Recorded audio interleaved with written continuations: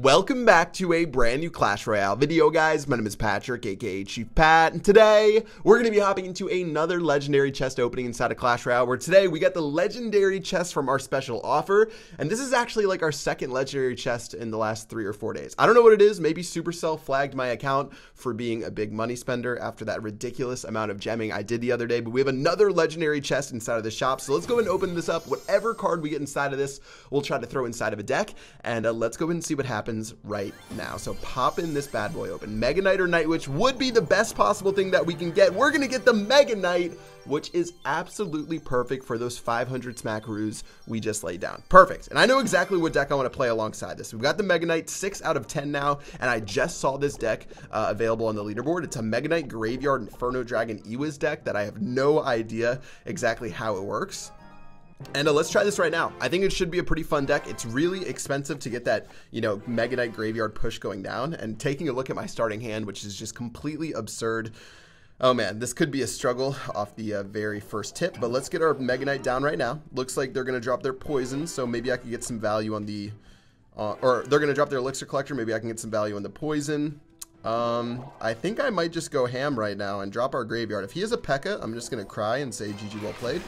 But other than that, this is going to start our push off pretty well. Poison's going to go down. It's not going to hit, too much else. Ooh, this minion horde's going to blow me up too, so I'm not feeling too great about that. Let's go ahead and get the Ice Golem down, and then play the Zap as well to kill the minion horde. Oh no. Guys, we've made mistakes. I don't know what to say. The Mega Knight Graveyard combo for the very first play might not have been the best move.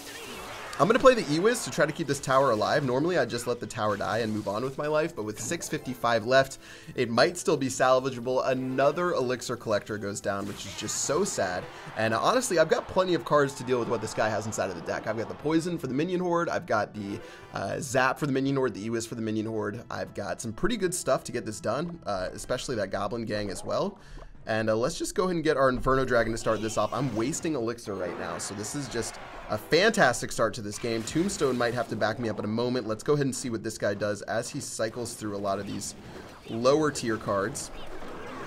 And I'm just going to go ahead and get our Mega Knight down right now and see when this Minion Horde's going to come out. The Poison spell's going in. There's the Minion Horde's going down. There's our Poison spell. Wow, this Mega Knight's going to go all the way in front of our tower and actually get damage. Very unfortunate. Mega Knight's, or Ice Golem's going to go down, but it's going to do nothing, and this game has been a full-on disaster. Mega Knight will jump into the tower, but we're so far down on Elixir right now. I have no clue what we're going to do. From minute 1, this game has been a full-blown disaster. And there goes the 3 Musketeers. We're going to have to make this work as I drop a really strange Tombstone on the bottom left. I'll drop the Inferno Dragon over here and plan to drop the Mega Knight on this side. He's going to go ahead and play everything over here. Fascinating move. We'll get our, let's get our Zap plus our Ewiz down over here to try to clean some of this up. Looks like his Musketeer's going down. Mega Knight's actually going to lock onto the tower for some great damage, but guys, we're just a little bit too late on all these pushes. And I think it's going to end up costing me the game. We could have won this game without a doubt in my mind, but unfortunately with some very stupid maneuvers, I think we're going to be in a lot of trouble. Let's get our Mega Knight going down right now. And with just not enough time left, I don't think we can get this graveyard to go down when we need it to. We've got Zap right here. Musketeers are cleaning up our King Tower. All in all, very poor games to start off this game is going to eliminate us from any chance of victory, or else we would have done good. I think we definitely had a better matchup into this guy. We had the Mega Knight to counter the 3 Musketeers, play it right on top of them when they drop the bridge. Mega Knight does well against the Battle Ram. All in all, that was just very horribly played. And we need to turn this around. Okay, so you guys know the deal. When we have good luck inside of a chest, that means bad luck inside of the battle. Obviously, that turned out to be the case right there. I basically lost on the opening hand. But let's go ahead and get ready again. I'm going to start with the Inferno Dragon. See if we can get this battle going a little bit better. Goblin Gang's going to get split up. We should be able to take care of those fairly easily. And seeing as he does have the... a bit... Ooh, I'm going to play Zap right now just to give my Ewiz just a little bit more time. I was hoping this... oh yeah, that's actually going to work out okay right there as all of this goes down. Wow, the Minion Horde's going to die. That was not a very good Minion Horde from him. So now that that goes down, the Wizard, or the Ewiz should do a great job against all of these. In fact, I'm going to go ahead and play our Mega Knight right now. Let's go ahead and go on a crazy push. He plays his Elixir Collector at a very strange moment, if I do say so myself. And because of that, this Ewiz is going to sprint forward. This Graveyard momentarily is going to sprint forward. Come on, Megan. There we go. Mega Knight's finally going to make it. Oh, the Goblin Gang getting it to the face right now. Gonna hit him with that well played because that tower is going to get chunked all the way down to 0. Zap Spell will do nothing except for waste 2 of his elixir. Mega Knight's going to turn around and jump onto this elixir collector, and all in all, this game has already been so much better. Poison Spell to clean up this minion horde and get some King Tower damage, guys. This game is going pretty much perfect. Wow. Can't ask for anything else than a completely decimating push right there, and that's going to be perfect as we figure out this deck. This is the first time I'm playing this deck. Obviously, in the first game, it didn't work out too well. This game's going much better, mainly in part due to a couple of pretty silly mistakes from my opponent. Let's get our Ice Golem down right now. We can prepare with our Tombstone as well, waiting to see if he's going to play anything. Gonna hit him with a well played because I think he might have just given up, judging by how this went. We'll get our Mega Knight going down right now, but seeing as we filled up on Elixir a couple of times, this one should basically be over. And as the Ice Golem Mega Knight combo rolls through, that's going to be the end of the game for a clean victory. Alright, well, unfortunately, some people can't handle the heat. He's going to end up surrendering right here. Let's just get our E-Wiz down right now. Surprised there's not a surrender button in the game, actually. There's a fair amount of give-ups. I'm going to go ahead and poison this down just to make this go a little bit quicker. GG will play 2 minutes and 10 seconds for the 3 crown, and battle number 2 definitely win a billion times better. That first battle, we got caught up on what we wanted to do. This one, we were pretty assertive. We were able to get that done. Let's go and get into battle number 3. And guys, I've got a question for you. Something that I've been thinking about is changing my name from Chief Pat YouTube just to regular Chief Pat. Let me know what you think in the comment section below. I know it's not the biggest deal in the world, but it's just been something I'm thinking. I might have totally butchered that Tombstone, by the way. Oh, I did. See how that second Fire Spirit got a hit? The best timing to place it is definitely not what I did right there. I'm going to get the E-Wiz down right now. Eventually. And as we prepare, wow, we've got Hut City right now. And this is going to be quite the battle. All right, well, huts are okay for me because the Mega Knight does pretty dang well into huts. So let's go and let this bandit die to these skeletons. Beautiful job by the Tombstone to be able to clean up this bandit, or at least do a decent job. I'm going to go ahead in a moment and play this here, then play, ooh, the Mega Knight's going to miss. Mega Knight's going to jump, though, in a moment. Mega Knight versus the bandit jump. Okay, it's actually only going to do that right there. Fascinating jumping from this Mega Knight right here. The leaping...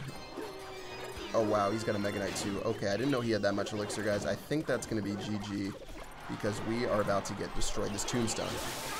Guys, I don't think this Tombstone's going to do great. I don't think this Tombstone's going to do great, guys. Oh, man.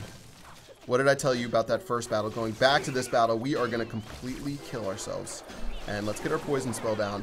Try to clean up some of this push. I don't even know if the poison was the right choice because this bandit is still going ham right now. Ice Golem to clean up some of this E-Wiz damage so it doesn't kill me. Looks like he's going to play a miner. I don't mind that miner damage. Great miner placement from him. That's one of the few miner placements where you can actually avoid damage from that that arena tower on the left-hand side. So we're going to have a huge comeback to do inside of this battle. I'm not concerned. I thought we were playing like a Spawner Expo deck, which is why I felt comfortable using the Mega Knight, but he literally had a counter Mega Knight to drop on my face and laugh at what I was doing. So let's get our Mega Knight down again. I didn't see very many, or a very good counter to the graveyard inside of his deck, besides just spawning madness over and over and over again. Let's get ready momentarily with our Inferno Dragon. These Fire Spirits are actually cleaning us pretty dang well. We're going to go in this down. Zap's going to kill these bats right here. Give my Mega Knight a little bit of time to jump forward. There goes his Mega Knight. I'm going to get a poison spell down as well. He's worried about my Inferno Dragon over his tower, so we will be able to take that tower right there. But it's all about getting this Mega Knight down once again if we want any chance of picking up this victory. So let's get ready to drop it on absolutely all of this. Ice Golem's going to go down here. Another pretty good play from him with those bats to keep everything alive. Miner really needs to die right now. This Miner is killing me. We've done such a good job to get inside of this battle, but it's really just this one Miner that is giving me so many problems. I have to play an Inferno Dragon to kill it. Time to switch things up and go down the left-hand lane, guys, if possible. I think it's going to be a little bit difficult given where this battle is right now, but let's get our Tombstone down. And maybe, just maybe, we can possibly make something happen. All right, here we go. Here we go with everything we've got right here. He's going to be dropping so much against us. Got to drop those bats. The Inferno Dragon cleaning up that Mega Knight beautifully. Wow, that was a really good job to clean up that over there. Got to save something for this Miner down the other lane. You have to think the Miner's going to be coming out. We've got the Mega Knight momentarily. Let's see what it does. Bandit's going to go in right there. Let's get our E-Wiz down right on top of that Miner. Beautifully done. Ooh, Tombstone has to do something. Got to play the Ice Golem for something. All right. Wait, Graveyard. He's going aggressive. There goes my Inferno Dragon down this lane right here. He's going to end up zapping. Look at the Inferno Dragon damage right there. Miner's going to go down far too late, guys. That's going to be GG. for the comeback victory. Woo! That was a fiasco. That was a serious battle right there. I can safely say that I didn't know if we were going to win that one, but we brought it back with the combination down that left-hand lane. He went far too aggressive for my king tower. Many people make the mistake when they take the first tower, specifically when someone plays like an idiot like I did inside of that very first play. They try to go for the king and finish off the game, and more likely than not, you can stage a comeback by going for that other arena tower. Guys, I hope you enjoyed this video. Let me know what you think about this deck. I think it's pretty fun. Only playing it 3 times. We went 2-1. We've got the Mega Knight Tombstone, Graveyard Poison, Ewiz, Inferno Zap, and Ice Golem. Hope you guys enjoyed this video. If you did, make sure you smack that like button. And until tomorrow's video or next time, I will see you guys later. Peace out.